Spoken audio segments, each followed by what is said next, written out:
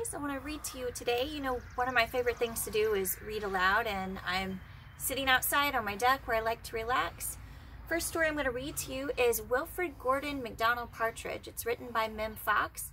It's a book about memories, and boy, I sure hope we can make more memories together. I hope you enjoy this book as much as I do.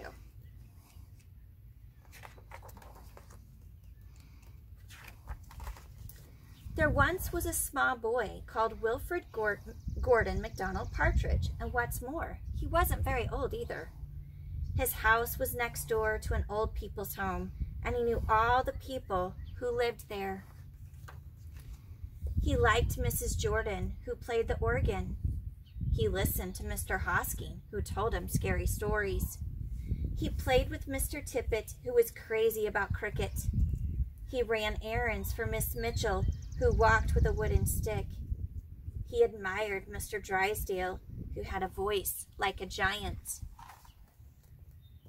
But his favorite person of all was Miss Nancy Allison Delacourt Cooper, because she had 4 names, just as he did. He called her Miss Nancy and told her all his secrets. One day, Wilfrid Gordon heard his mother and father talking about Miss Nancy. "Poor old thing," said his mother. "Why is she a poor old thing?" asked Wilfrid Gordon. "Because she's lost her memory," said his father. "It isn't surprising," said his mother. "After all, she is 96. "What's a memory?" asked Wilfrid Gordon. He was always asking questions. "It is something you remember," said his father. But Wilfrid Gordon wanted to know more, so he called on Mrs. Jordan, who played the organ. "What's a memory?" he asked. "Something warm, my child, something warm." He called on Mr. Hosking, who told him scary stories. "What's a memory?" he asked. "Something from long ago, me lad, something from long ago." He called on Mr. Tippett, who is crazy about cricket. "What's a memory?" he asked. "Something that makes you cry, my boy, something that makes you cry." He called on Miss Mitchell, who walked with a wooden stick. "What's a memory?" he asked. "Something that makes you laugh, my darling, something that makes you laugh." He called on Mr. Drysdale, who had a voice like a giant. "What's a memory?" he asked.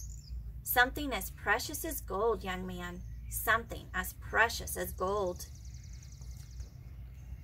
So Wilfrid Gordon went home again to look for memories for Miss Nancy, because she had lost her own. He looked for the shoebox of shells he had found long ago last summer and put them gently in a basket.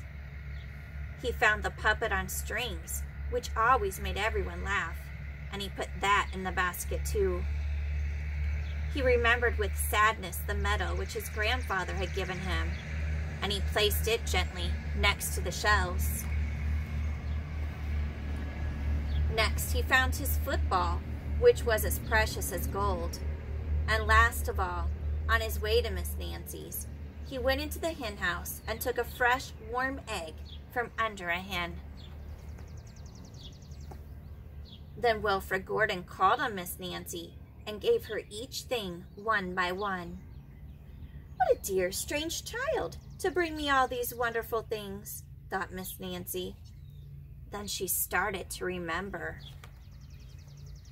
She held the warm egg and told Wilfrid Gordon about the tiny speckled blue eggs she had once found in a bird's nest in her aunt's garden. She put a shell to her ear and remembered going to the beach by tram long ago and how hot she had felt in her button-up boots. She touched the medal and talked sadly of the big brother she had loved, who had gone to the war and never returned.